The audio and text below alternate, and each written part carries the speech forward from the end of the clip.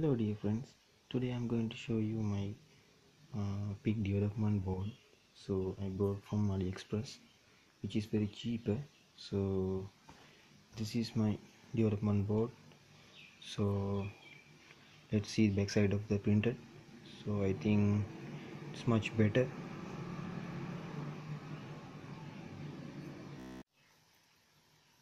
This is the front side of the development board, which is having microchip here. Then serial port also there.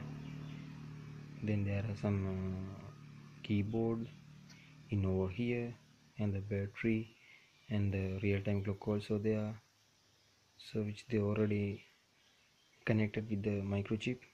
Then here it is having some potentiometers to get the analog readings. So here you can see PS2 port. Oh, now you can see PS2 port over here there. So then having some 7-segment display, then even the serial port, power connector, the power switch, then IR sensor.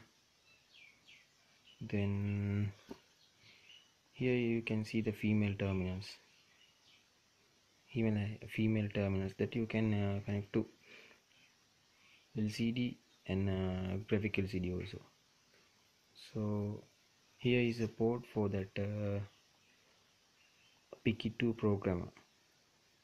So today I'm going to do a simple program how to run these LEDs by using simple program. Today I'm going to make a for loop, so then you can see how it works. So there will be a LED chaser I hope to do.